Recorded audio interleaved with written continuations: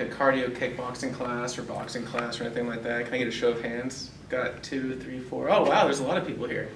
So did they teach you how to like wrap your hands so when you box and hit stuff, you don't have any issues? Well, if some of you know how to do it, this is maybe to refresh or just maybe show you a different way to do it. But I'm going to show you how to wrap your hands if you're going to box or kickbox. There's a few reasons why we do this.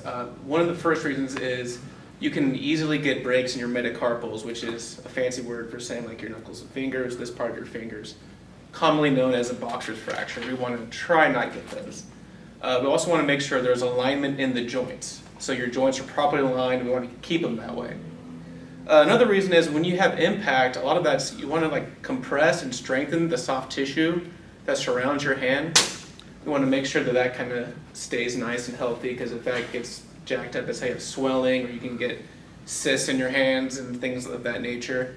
Another thing is just your wrist. We want to make sure your wrist can be completely straight at all times, so when you hit things in impact, you don't mess up any of the alignment, and if you do, that's kind of how you can sprain your wrist, get hyperflexion, hyperextension. So I'll start. This is the hardest step, guys. You unroll the wrap. I know that was crazy.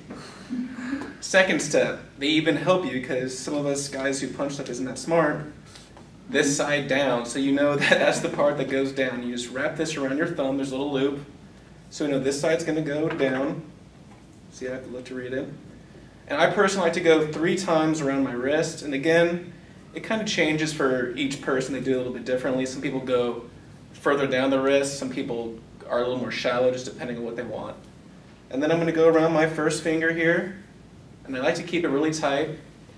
Another thing that's really important to realize is like I keep my fingers stretched out the entire time. So you want to make sure you do that because that keeps, make sure that when you do have a little bit of swelling in there, that you have room for it to kind of expand.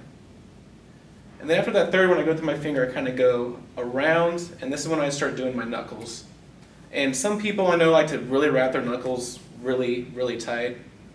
Personally, I feel like just like 3 initially is really good. I worry mostly about the wrist because I feel like that's kind of where people get a lot of sprains and stuff. Especially if you're just doing like cardio kickboxing, anything like that, you're not going to need any more time. Or you're not going to be punching enough to really like need a lot of padding there. But you can, if you do, you fold it like 4 or 5 times around here. So that looks pretty good. And another really important thing I forgot to mention is you want to make sure that you don't have it too tight where you're losing blood circulation. I remember someone gave a speech the other day about the tourniquet, or no, you did the wrap on the wrist, or the arm, I'm sorry. And you don't want to lose any tingling in your fingers because that would clearly be not great. So there you go. Thank God we did the part down so we can get the Velcro on, and that is how you wrap your hand. Does anyone have any questions about wrapping or anything like that? Cool, that's it.